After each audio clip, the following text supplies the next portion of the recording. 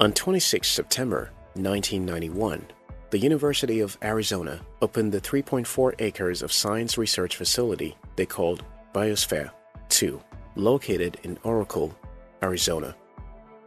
One of the things that scientists were studying in this institute is the life of plants, so a huge glass dome was constructed to house an artificial, controlled environment with purified air and water, healthy soil, and filtered light. The intent was to afford perfect growing conditions for trees, fruits, and vegetables, as well as humans and everything that seemed to do well, until scientists discovered that when the trees grew to a certain height, they would topple over. It baffled scientists until they realized they forgot to include the natural element of wind into its controlled environment. So here's the thing. Even though the wind and storm seem like a bad thing for trees that grow in an environment where the wind is absent dies. That's why Michelle Obama said, "It's important for you to understand that your experience facing and overcoming adversity is one of your biggest advantages." Think about the story of trees I told you earlier. The wind seems like what causes trouble for trees, yet trees that are planted in a place where there is no wind don't grow healthy. That exactly is what your life looks like. Your life needs troubles to grow and blossom. Let me repeat, your life needs troubles to grow. You need the courage to go through obstacles, or else you will never be strong. It's important for you to understand that your existence facing and overcoming adversity is one of your biggest advantages.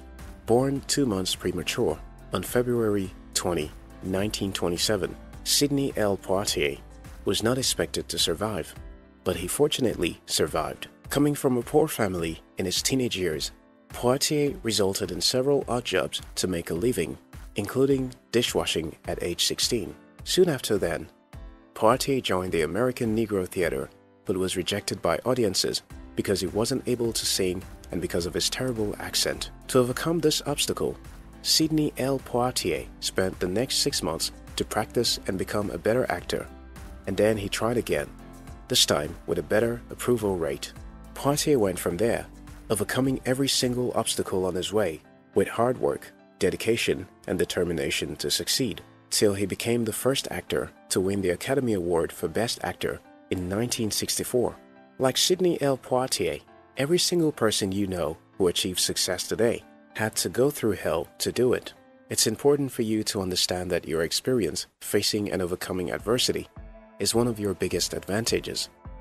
Think about your life the way you think about human bodies. The strongest bodies in the world are those who have been subjected to painful exercise and labor. The weakest bodies in the world are those who go through little or no pain. So it is about your life. If you truly desire success, the only path to get it is the path of horror. You must be strong enough to face your fear. You must be determined enough to endure the pains on the road. You must understand that you will never get the crown except you carry the cross. It's important for you to understand that your experience facing and overcoming adversity is one of your biggest advantages.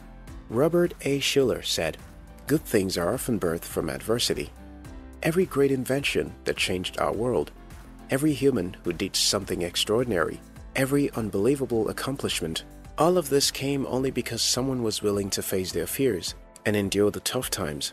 Lou Holtz said, "Show me someone who has done something worthwhile, and I'll show you someone who has overcome adversity." The reason why most young people in our world today don't achieve any meaningful success is that our society trains them to avoid pain and adversity. Joseph B. Whitland said, "As with the butterfly, adversity is necessary to build character in people."